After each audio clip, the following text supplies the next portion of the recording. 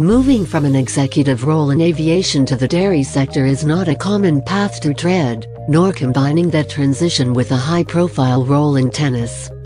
Jayne Hrdlicka, the new president of Tennis Australia and incoming chief executive of A2 Milk, says there are obvious parallels between those roles and the ones she is vacating at Qantas, having been CEO at Jetstar for 5 years before a short stint as boss of the group's frequent flyer division.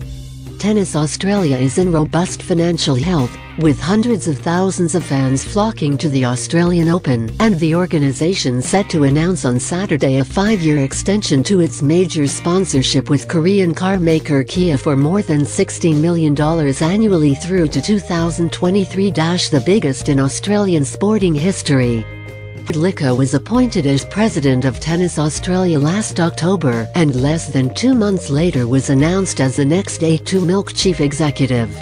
She grew up playing tennis in Kansas with her family. Her 85-year-old father still plays, and is now a member of 3 Melbourne tennis clubs where her children play competitively.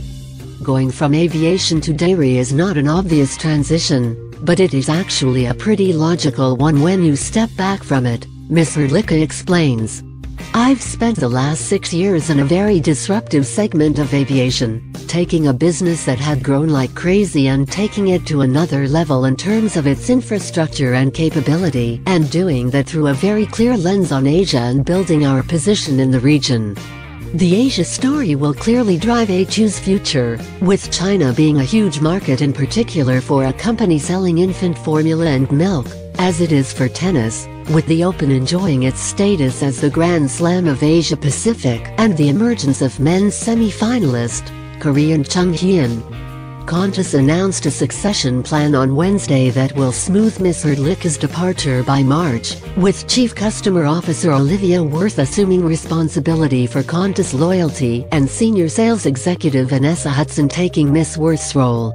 I'm delighted because you've got 2 amazing women that are stepping into great opportunities for them, and great demonstration of the depth of talent at Qantas, Hrdlicka says. Both Olivia and Vanessa are really great executives with a lot of potential, and I look forward to seeing them thrive and succeed. Ms. Hrdlicka will take a 3-month break after Qantas and join A2 in July, with the market darling having enjoyed a 307% share price rise in 12 months. She admits with a laugh that of course she watches the A2 share price, but says our investors see the world of possibilities in A2 and it'll be our job to deliver on that. Before then, there is seeing through her first Australian Open as president, having joined the board in 2016 after the controversial departure of 3 directors during a period of instability that also included an ASIC investigation in the sport's last broadcast rights deal with 7 West Media that was not put to tender to the wider market. That deal will expire in 12 months, and Ms. Hrdlicka says the rights will go to tender. We have very good governance across all the aspects of Tennis Australia, and that will see us into a position where we have a competitive process, and we will expect a great outcome through that process. More widely, she wants to build better connections between the elite and lower levels. We as a family have played at 68 different courts around Australia in competition, so we have seen the grassroots. We have to keep people engaged and involved.